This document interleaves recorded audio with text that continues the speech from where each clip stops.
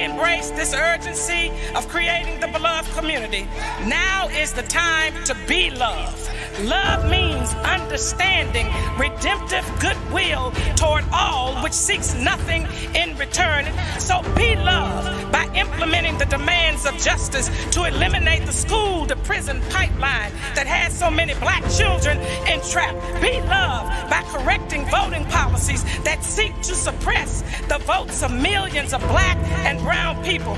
Be loved and implement the demands of justice by transforming a society that is disproportionately violent toward black lives, including black transgendered lives and indigenous lives. Be loved and correct false narratives and economic policies that continue to divide and pit poor and working class black and white people against each other. Be loved and implement demands of justice where systems and structures are deconstructed and lead the way of living in community that reimagines just, humane, equitable, and sustainable policies, practices, and behaviors. Love your enemies. Bless them that curse you. Do good to them who hate you, and pray for them that despitefully use you and abuse you. Be loved and do justice and love mercy and walk humbly with our God.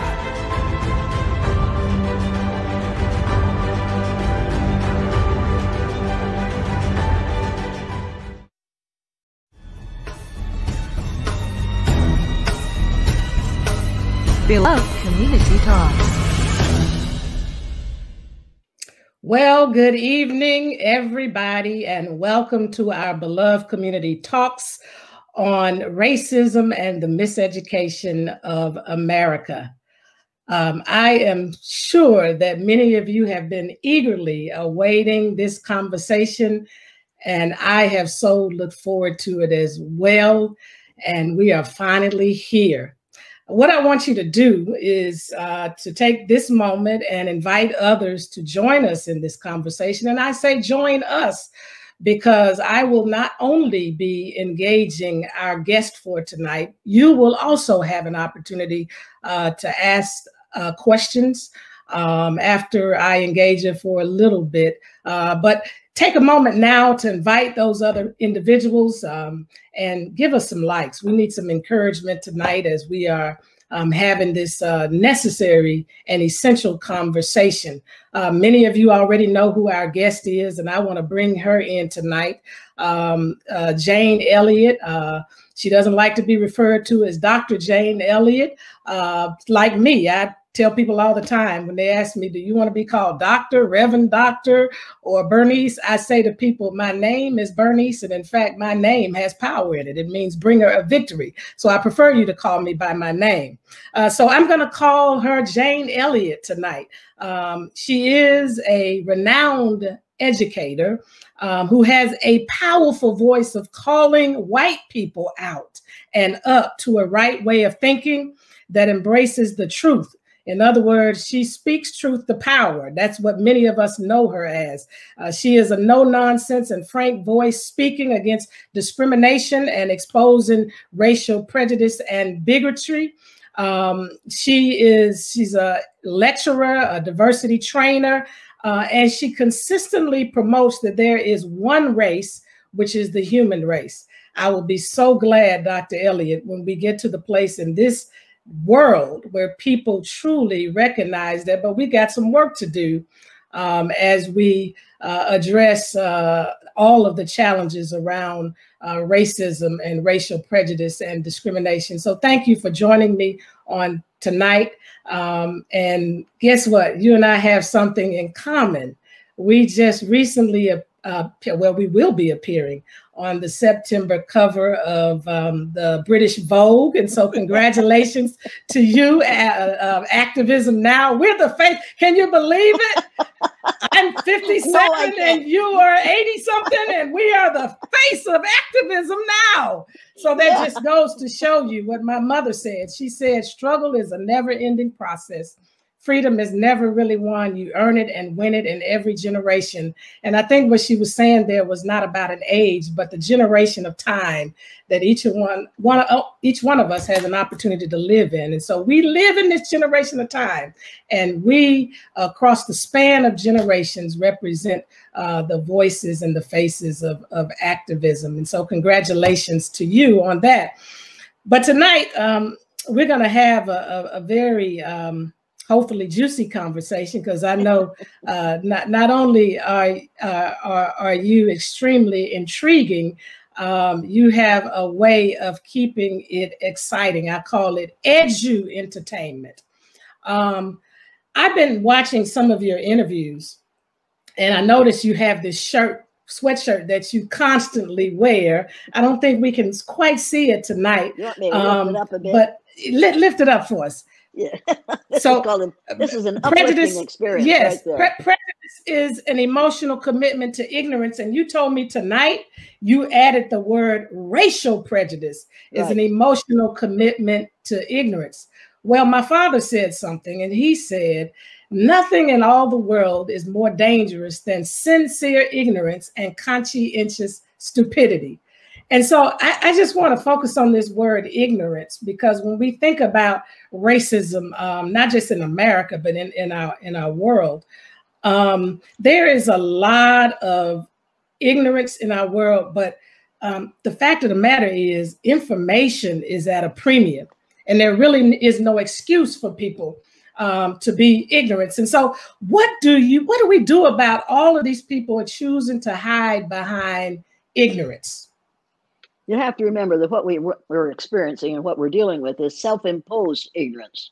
All the information is out there and has been out there for about 250 years. There's absolutely no excuse for people still believing in the myth of more than one of 3 or 4 races. There's only one race. Victor Hugo said it best. And he was talking, I think, about your father before he knew of anything about your father. He said, no power on earth can stop a man with a dream or an idea whose time has come. I think your father had a dream, and it is more alive now than it was when he was living, because you can't stop that dream. You can't stop the dream of people treating one another fairly and refusing to go along with the ignorance of racism. And no power on earth is going to be able to stop the idea of one race. That is an idea whose time has come. If you want to make a difference in the way people treat one another in this world, and particularly in this country, which calls itself the leader of the Western world, then we have to put a stop to the ignorance of racism. And that means we have to re-educate the educators. And we have to do it before school starts, because when school starts, they're going to go right back to talking about Columbus, who discovered America. You can't discover a place where people are already living. They discovered it before you got there. It's time for us to start teaching the truth, and it's time for parents to go to the schools and demand that teachers teach the truth. We have taught anti-social studies long enough. Now it's time to teach real social studies, which means we're going to start teaching the truth. Wow, I'm glad you said that, because I'm trying to, who's that said no lie can live forever? We're in a season now where truth has to be enthroned and lies have to be dethroned. I want to say that again to everybody listening. We have to enthrone the truth and dethrone lies in our nation, because so often we have been allowing ourselves to be led by lies. So with that in mind, I just want to remind people of something that occurred 52 years ago, I believe, with you. It's where a lot of your work began on this journey of being what they call today an anti-racist. I would say a person committed to eradicating racism, because we often say we don't want to just talk about what we're against, but we want to talk about what we're for. And I know you're for racial equity and equality. But 52 years ago, when my father was assassinated, you were moved to do an experiment with blue eyes and brown eyes, to press the point about the discrimination, racial discrimination that had been happening, or that not just had been then, but it continues, but was happening in our society. And you've been on this journey for a long time. I'm wondering if we fast forward to everything that you have learned and everything that has occurred since that assassination, would you redo that experiment the same way you've done it in light of George Floyd now, in light of the Black Lives Matter protests and movement that's been happening recently on the heels of our pandemic as well? Would you do the same experiment, or what would you say to a group of educators today, as many of them, as you just said, are going back to school now, some of them virtually, some of them in person?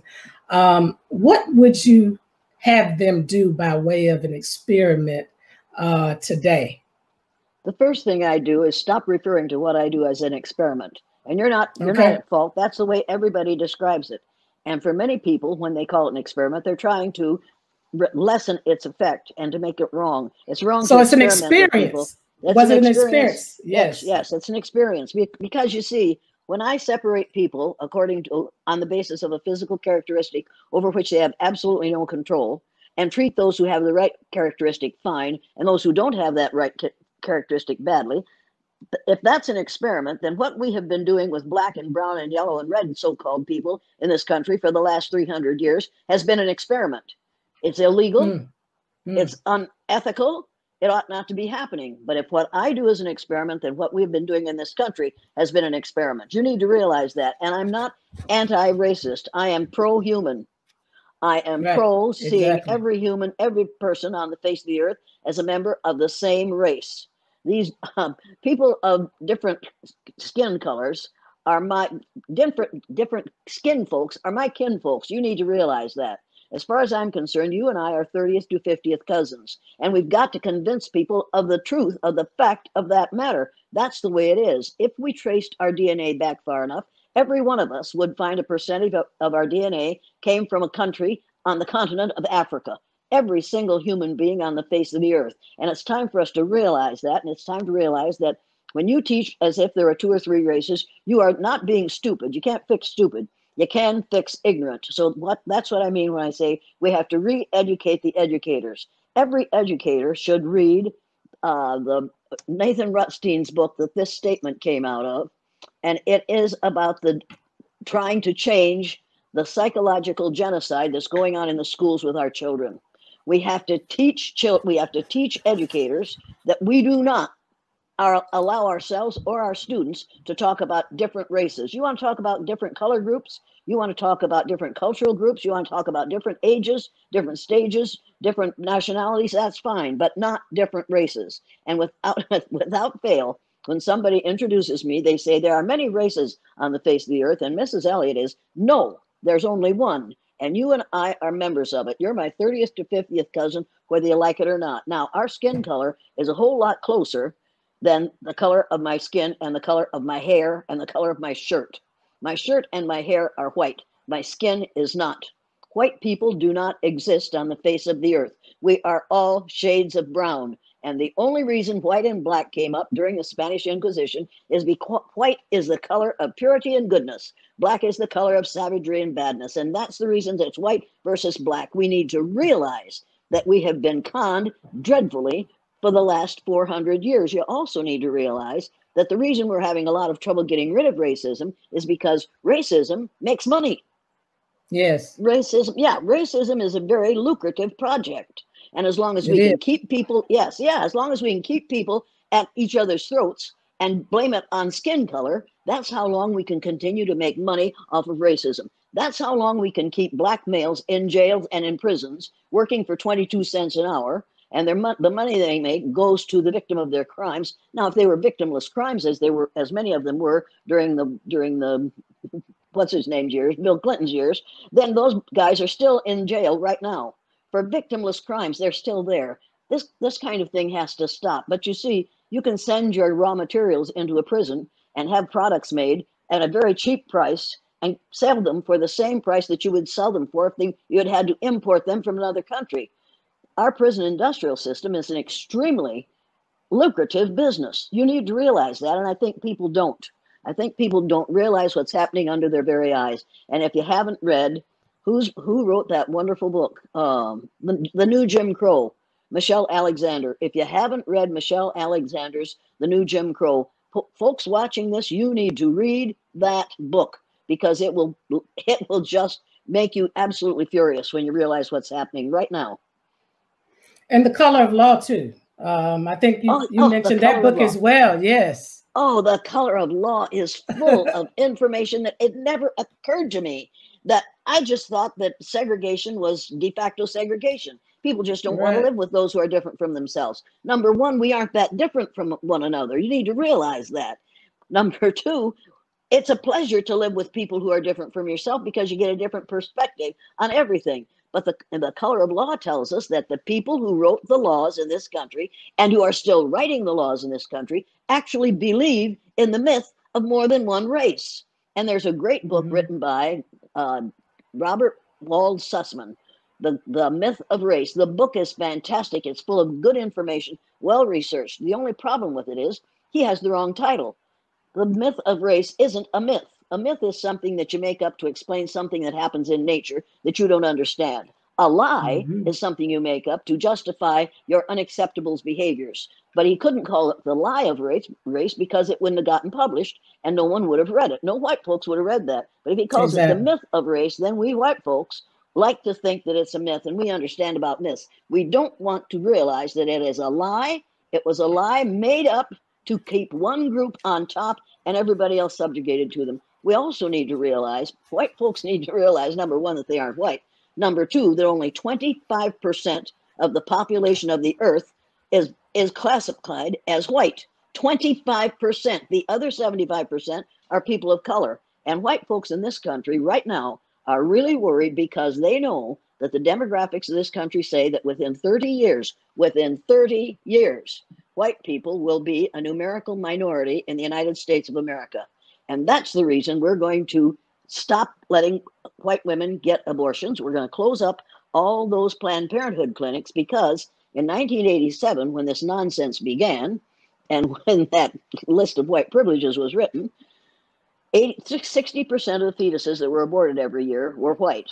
In the last 2 years, only 39% of the fetuses that were aborted were white. You see, we're making progress in keeping white people the largest group in the United States of America.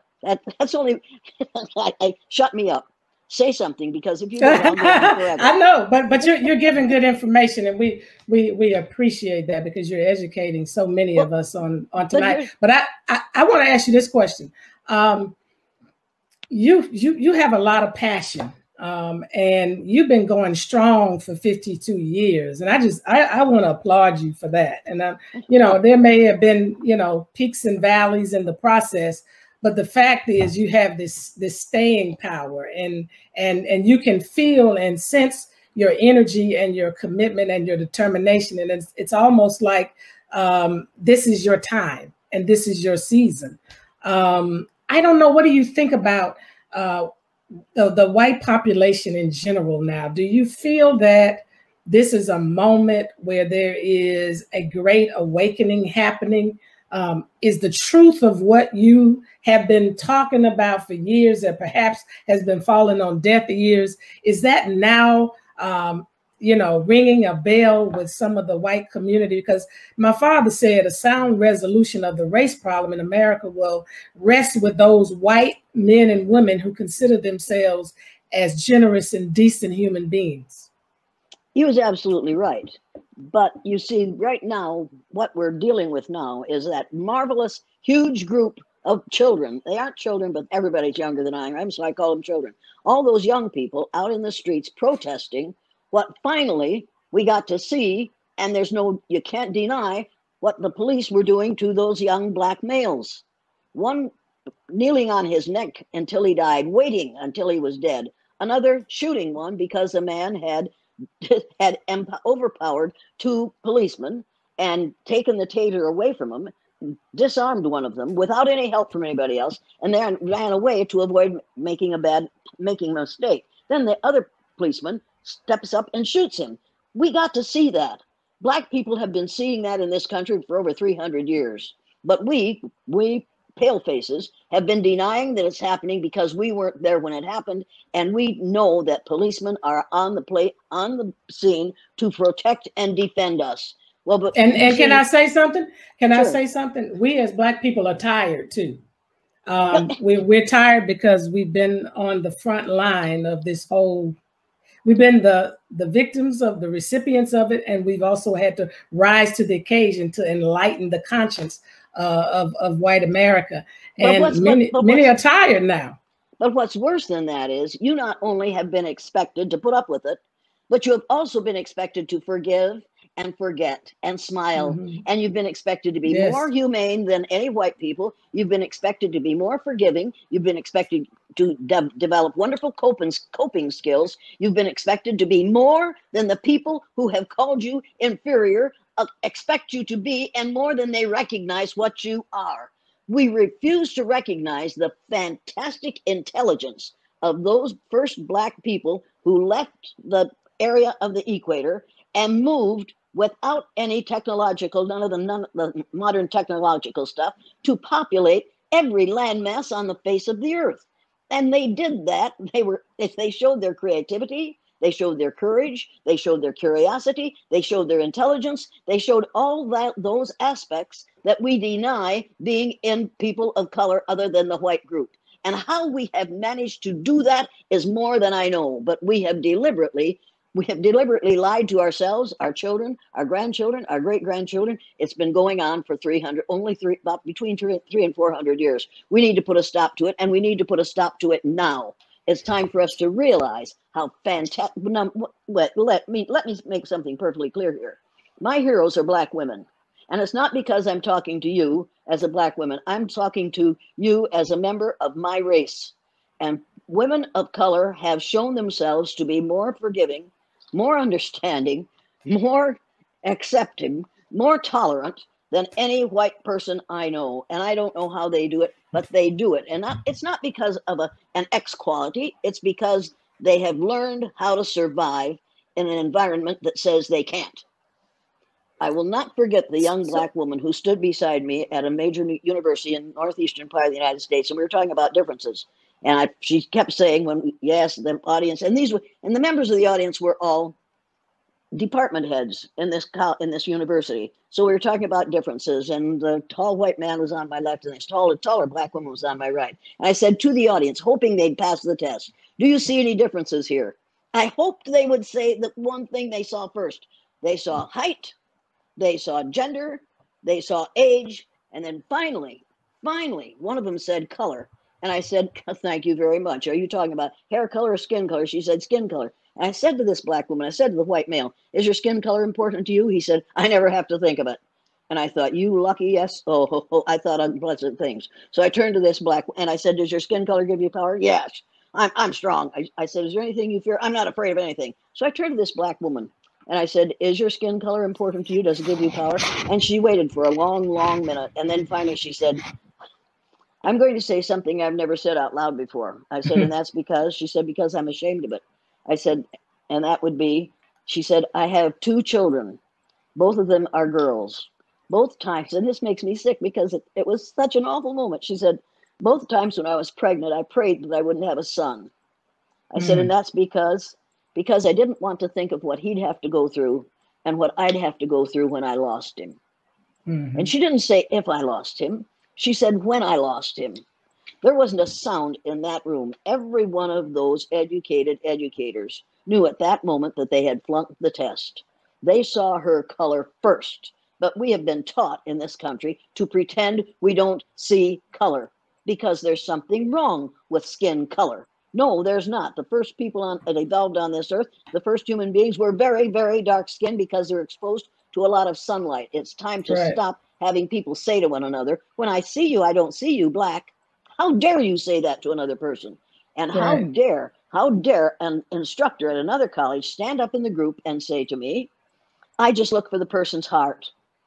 I said, "Well, if you can see my heart from where you're sitting, you need to get down to the local hospital and volunteer to be their X-ray machine, because you can save them a lot of money." She said, "You don't understand." I said, "I understand perfectly. What you're telling me is you don't can't relate to someone who has skin that is a different color than yours. So you just look inside at my heart. You can't see my heart, and if you could, you'd realize that my heart has a lot of color in it, and so does everybody else's.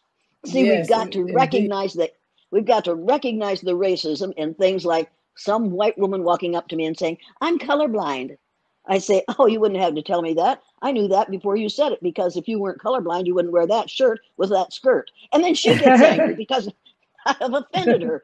But I am offended when Yes, somebody says they don't see my skin color, because they wouldn't say that to me if I were black. yes, I get offended by that as well. I think a lot of people take my father's statement out of context so many times to justify a colorblind world, and that's definitely not what he was speaking about at all. But I want to go to another area, because, you know, at the end of the day, if we end up getting everybody re-educated in the truth, and now you have all of these educated people, and what do we do beyond education? Because it's one thing when we're talking about educating ourselves so that we're not racially ignorant, or that we don't have racial prejudice, but it's another thing when we're talking about systemic and structural racism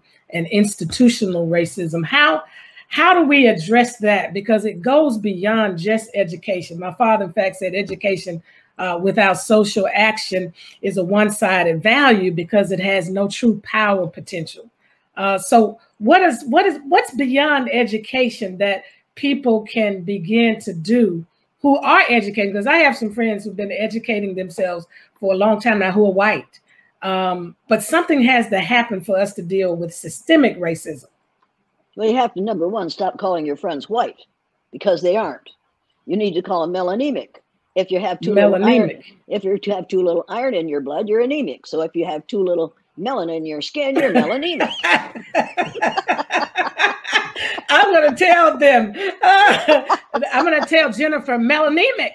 That's right. My melanemic friend. You remind them that they aren't white, because they aren't the color of my shirt and they aren't the color of my hair.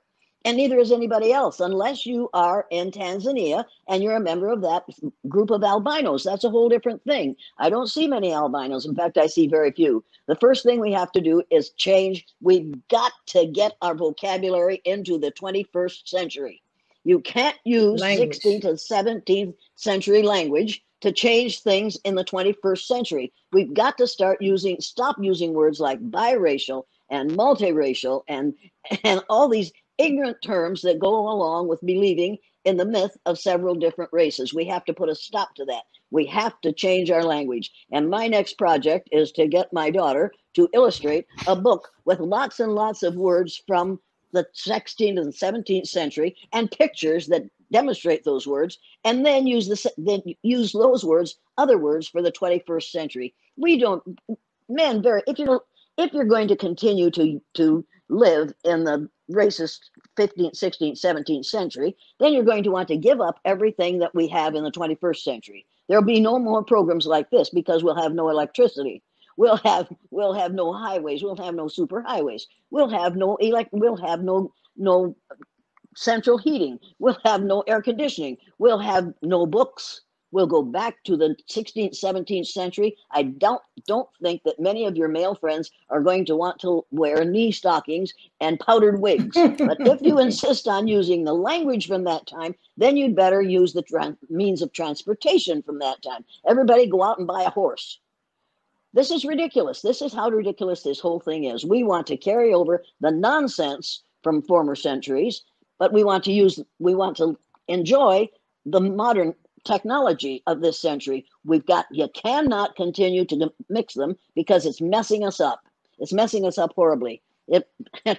When people see my face on television, they cannot see a white woman. They want to see a white woman, but I'm not. That's all there is to it. They can call you can if there's a way to deal with that. Go to the thesaurus, find all the synonyms you can for brown. There are over 100. There are over 100 different skin tones, and they're all shades of brown on the face of the earth. thousands of different skin tones on the face of the earth, and they're all shades of brown. They aren't white. So let's bring us into the 21st century language-wise. And that means that we're going to have to stop indoctrinating students and start educating them. In this country, we indoctrinate students so we can make them into good American citizens. We've got to change that statement. This is not, people in this country are quite certain that America is the 48 contiguous states and Alaska and Hawaii and the islands off the southeastern coast of the United States. That's not all of America. America is everything from the northernmost point of Canada to the southernmost point of South America. All those people in that area are Americans. We've got to stop saying, as our presidents always do, God bless you and God bless America. No, they don't mean God bless America. If they did, they wouldn't build a wall on the southern border of the United States to keep those folks who aren't Americans out. They are Americans. We've got to change our vocabulary and start referring to the USA instead of America. We've got to stop this. Let me just ask you this. In changing the vocabulary, how do we translate that into creating a more equitable corporate America, where we don't see many people of my hue in the boardroom, in the executive suites? I mean, it's throughout corporate America. What is the solution there? Again, we have all this knowledge, we have this information, maybe even people are educated, but our systems and structures keep perpetuating themselves. Read Robert Reich's book, The System. Who Rigged It? The System by Robert Reich. Who rigged it and how to fix it. And here's another thing you can do, and this is a cheap and easy thing to do. Get this magazine. Do you see these two little girls? Would you say that they are biracial? In our current terminology? Yeah. Probably so. Yeah, well, they aren't. They aren't biracial. They are members of the same race that you and I are. These are not biracial children. These are mosaic children. A mosaic is something, an art form that is new and beautiful and made of many elements. That's what these two girls are. These are not black and white. This is a number one. This is a bad title for this. But inside this magazine is some of the most remarkable stuff. One of it is a whole page, 3 pages of people of different skin tones. It is absolute. See if you can find that, Sarah.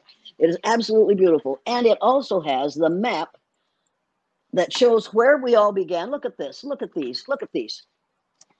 These are all citizens of this country, of the world, and all of different colors. Different people. Colors, these are all equally human beings. You have to realize that. And underneath them, it says Pantone and then a number. You can find your skin color on the Pantone color wheel. If I were teaching this year, I would have a copy of the Pantone color wheel or something that approximates that in my classroom, and I would have every child go up and put his or her face against that color wheel until they find the color of their skin.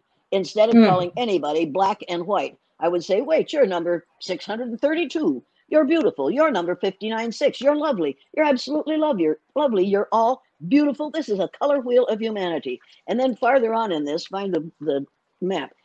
There's a map that shows you where human beings started and how they moved over the face of the earth to populate every landmass on the face of the earth. They came to North America about what, 10,000, 11,000 years ago. So that what we call native Indians, they are not Indians. They were black people who left Africa, and as they moved farther and farther from the equator, their skin, their hair, and their eyes got lighter because we're exposed to less and less sunlight. Look at this map. This shows where we all came from and how they moved to populate every landmass on the face of the earth. And they got to this continent about 20,000 to 15,000 to 20,000 years ago. Look at that. This is how it all began. It began in Africa. It did not begin in the Caucasus Mountains. It's time to get rid of the word Caucasian because it isn't true. We didn't evolve in the Caucasus Mountains. We came from Africa. Every one of us. It's time. Everybody originated in Africa. Civilization began in Africa. We all originated from Africa. I want to encourage you to post any of your questions so that we can begin to engage Jane in this conversation. So feel free to post your questions. I know some of you all have been making comments, but we certainly welcome your questions on tonight as well. How do you think this miseducation that is taking place in America, in your opinion, how has it affected the psyche of my community? There's been a lot of damage, as you know. Absolutely, but it hasn't just damaged Black people. It's damaged everybody. It has also damaged white people, because it has given white people a willingness to agree with the list of white privileges. Have you read that list of white privileges? Mm-mm. Well, Where you is need that? to read it. You can find that. Google that, and it's Peggy McIntosh's list of white privileges, and she wrote it in 1987. She's a college professor. The woman's brilliant. However, every one of those privileges says I can buy a house in the neighborhood in which I want to live without being refused the house because of my race. I can stand up and make a statement and not have a statement criticized because of my race. Practically every statement of that says because of my race. Well, we're all members of the same race. So that whole thing makes no sense. You see, but in 1987, we believed in the myth of race, and it's a lie. We have to realize that white privilege is not the problem. The problem is ignorance of people who don't realize that they aren't white. Can you imagine a world in which everybody saw everybody else as a human being deserving equitable treatment under the law just because they were human beings and not having it conditioned on the color of their skin? You know, we could have that. What you just said, can I pause this for a moment? What you just said is really what the beloved community is about. And that's the world that we need to be focusing our attention on and building.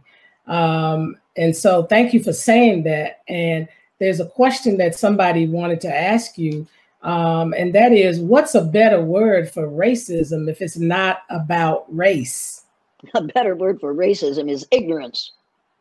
Racism is the result of ignorance, not knowing. And you don't have to be ignorant about race anymore, because the books are out there. If you haven't read Anthony Browder's book, Nile Valley Contributions to Civilization, you'd better get it, people, and read it, because when you do, you will find out that 4,000 years before the birth of Jesus Christ, Black people in the Nile Valley, which is in Egypt, and Egypt is a country on the continent of Africa. It is not in the Middle East, but we've moved it over into the Middle East so that we don't have to admit that all those wonderful things we got from Egyptians came to us from Black people.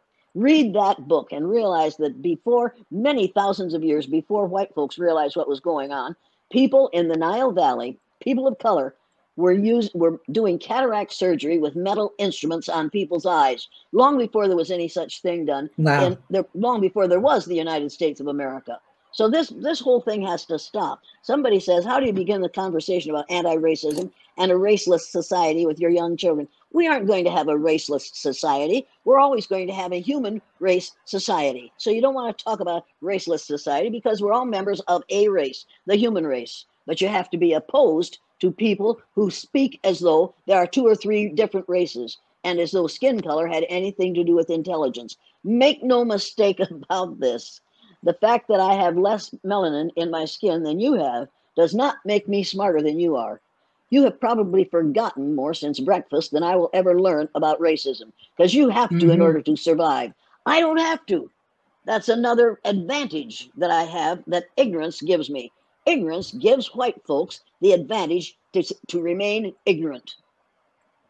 So somebody asked, how do you deliver a 1-year curriculum in this topic, including updated vocabulary terms? Well, I did it with 3rd graders, and if I can do it with 3rd graders, other people can do it with 6th, 8th, 10th, and 12th graders. And what you do is, number one, I wouldn't advise every teacher to do the exercise, the blue-eyed, brown-eyed exercise, because you and I both know that there are a whole lot of people in classrooms who are teachers and not educators, and who see Black boys and girls as less than already. So you are not going to put this exercise in the hands of a racist teacher. And there are lots of, most teachers are racist because it works. It works. Being a racist in this country as an educator works. The communities depend on you perpetuating the status quo. And the status quo is white people. And then, if you've read Andrew Hacker's book, black and white, separate and unequal, everybody should read Andrew Hacker's book. And you'd realize where we are on the continuum of ignorance to knowledge. And where we are is we're still ignorant because we're afraid to teach the truth. Most of us were never taught the truth, so we don't teach the truth. And when you read The Color of Law, you'll realize that the lawyers who wrote the law believed in the myth of several different races. Right. So if lawyers were that ignorant, why wouldn't plumbers? And why wouldn't housewives? And why wouldn't the retail grocers all be equally ignorant? If that's the way you're supposed to behave, the way lawyers do, and they're obviously racist in the laws that they've written in the last 300 years in this country. You have to read the book, The Color of Law. It will change the way you see your world. And I would, if I were an administrator, I would say to the teachers, all right, now here's a list of books. And I expect every one of you to read one of these per month for the rest of the year until you have read all of them. And now teachers are going to say, I don't get paid enough to do that. And to which I'm going to say, if you don't do it, you won't get paid at all because you'll be working somewhere else. Wow, that's powerful. I want to ask you one last question because I think we may have one or two before we close out. There's a question here. Andre Lamothe said, how do we go about making sure in changing the language of who people are that we aren't masking the insidious of the ideology of white supremacy from being hidden and perpetuated? Wow. Because we expose the myth of white superiority. We expose the myth by looking at the history and the real history. We expose the myth by going to Anthony Browder. We expose the myth by going to all these people who know the truth and who have been writing the truth that we refuse to read and we refuse to change. Change is the hardest thing for educators to do. We learned what we're supposed to teach when we were in college. We learned what we're supposed to know when we were in high school. They've done studies in this country that prove that the longer you stay in school, the more bigoted you become, because every year you are reinforced in what you learn grades K through 8. So we need to change what we're teaching in grades K through 8 and teach the truth. Administrators need to say to their teachers at the beginning of the year, these are the things you are not going to do.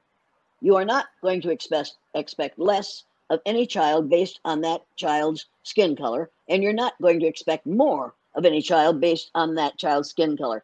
I thought I knew about expectations until I did the blue-eyed, brown-eyed exercise. And then in my classroom that year, there were 4 dyslexic boys, brown-eyed. On the day they were on the top in that exercise, they read words I knew they couldn't read, and they spelled words I knew they couldn't spell. And at the same time, I had Carol, the Lutheran minister's daughter, who came into my room in February reading at the 6th grade level. On the day she was on the bottom because she had blue eyes, she forgot how to read. She made mistakes in reading. She made mistakes in spelling, and she forgot how to multiply. Now, that all happened to her because I lowered my expectations for her. She went through that for one day and couldn't achieve academically after it. Imagine what happens to little black boys, especially boys, because it's worse for black boys because we'll accept black girls because we don't see them as ever going to be powerful. But black boys is another thing. And we have, and if you, oh Lord, that's another book you'd ought to read. I can't remember the name of it, but it doesn't matter. But you need to realize that if we would start expecting great things from children, we will get great things from children. But as long as you have been indoctrinated with the myth of the superiority of people who have less melanin in their skin, you will expect less from the children of color than you do from the children who are colorless. And that is a major problem in education in this country today, and it has been for the last 300 years. We need to fix it, and we need to fix it now. And that should be in our teachers' contracts. I will not teach in a racist way. And no teacher they won't sign it because they don't know. If they would just agree to use this Peter's projection map instead of the Mercator map. You see this? You see Greenland here? You can't see it because Greenland on this map is the size that it's supposed to be. Right there. Greenland is not a great big ripe plum hanging down in the middle of the map. But you see on the Mercator map, everything in the northern hemisphere, which is actually 2/3 of the map, it's mostly white countries, so that's bigger than the countries in the southern hemisphere. At the bottom of the Mercator map is a legend. And the last sentence of that legend says, South America is actually 9 times larger than Greenland. Now, did you know that? Does it matter? Hell yes, it matters. It matters a lot, because what you do with this is the Peters map. So these shapes are distorted, but the sizes and the locations are right. Everybody needs to get a copy of this map and send it to school with their child. Get it laminated first, send it to school with your child, and say, this is the map I want my child to see in the classroom. On this map, the equator is halfway down the map instead of 2/3 of the way down the map, the way it is on the Mercator map. Do you have a copy of the Mercator map handy? Nope. Well, get one. So we're gonna. You have filled us up tonight, and we started with racism and the miseducation of America. And what has happened on tonight, Jane, is that you have re-educated America on the night, and I want to thank you for joining me. I wish we had more time to have these discussions, but this has truly been enlightening, educational. And to those of you who have been listening, I'm sorry we couldn't get to all of the questions. Always more questions when you have teaching like this. The reality is that change begins with each one of us. And the things that she recommended tonight, the readings that she recommended tonight, we've got to read those works, and we've got to get them in us, and we've got to begin the process of recalibrating and recreating a new America. We have to change our vocabulary and our language. And then we have to begin to deconstruct and reconstruct our systems in America. And so that is your assignment tonight. Take this conversation. Wait. Can I say one more thing? They're going to get me, but I have to yield to you, but they told me to wrap up. But go ahead. Go to my website and download the printed learning materials. The first is a set of statements, typical statements that white folks make that think they aren't racist. The second set is a clarification of those statements. The third set, and this is what you have to do, is a set of commitments to combat racism. Pick out one of those that you've never done and do it for a month, and then read every book in the bibliography. Educate yourselves, okay? Yes, educate. That's the key. Miseducation, that means we have to be re-educated. I think the book you were referring to earlier was The Conspiracy to Destroy Black Boys by Jawanza Kunjufu. So thank you all for joining us tonight. Get with some of the friends in your circle. Take this conversation there. Begin to re-educate. I'm going to say re-educate because all of us need to be re-educated. Whatever we call ourselves in this country, but as part of the human race in the world house, as my father called it, we are members of a family in this world house. We have to begin to change the trajectory of our nation. So put together a plan of action once you do that to determine what you can do, because all of us are going to be held accountable to this process. It's not going to be one person that will change the course of this world. It will be all of us doing our part. So thank you, Jane, for being here with us. I thank God for giving you longevity, and I pray that he continue to give you even more longevity as you re-educate us in this country we call the United States of America, as it goes all across the world.